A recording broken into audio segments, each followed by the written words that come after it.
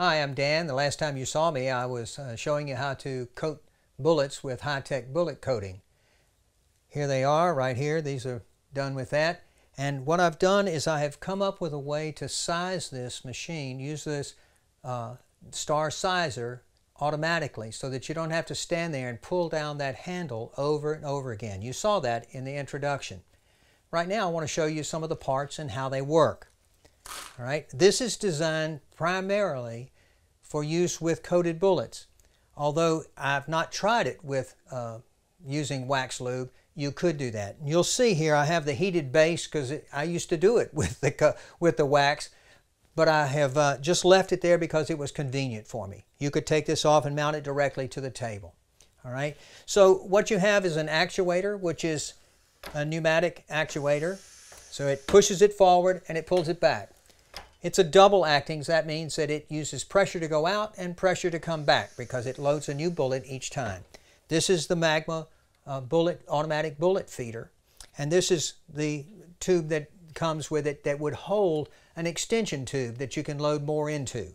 Unfortunately, if you use that, then well, it just takes you longer to do it than doing it by hand, and I'll show you that later.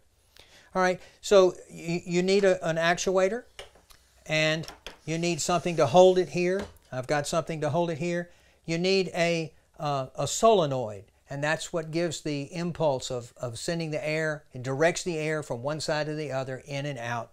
You need an on and off switch because of something that you may need to change it in a hurry or stop it in a hurry. And then you need a timer, and this is the timer that I have here. Very simple operation. And of course, you need an air compressor.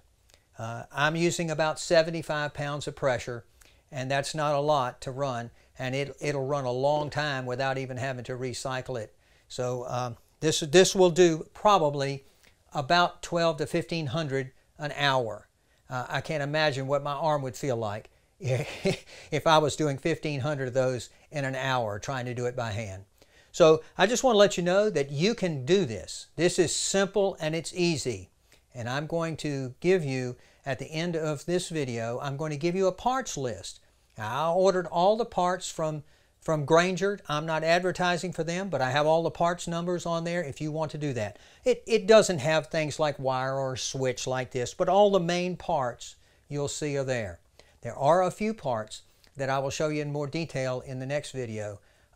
So just figure out you can do this if you want to. Well, tune into the second video. Thanks for watching.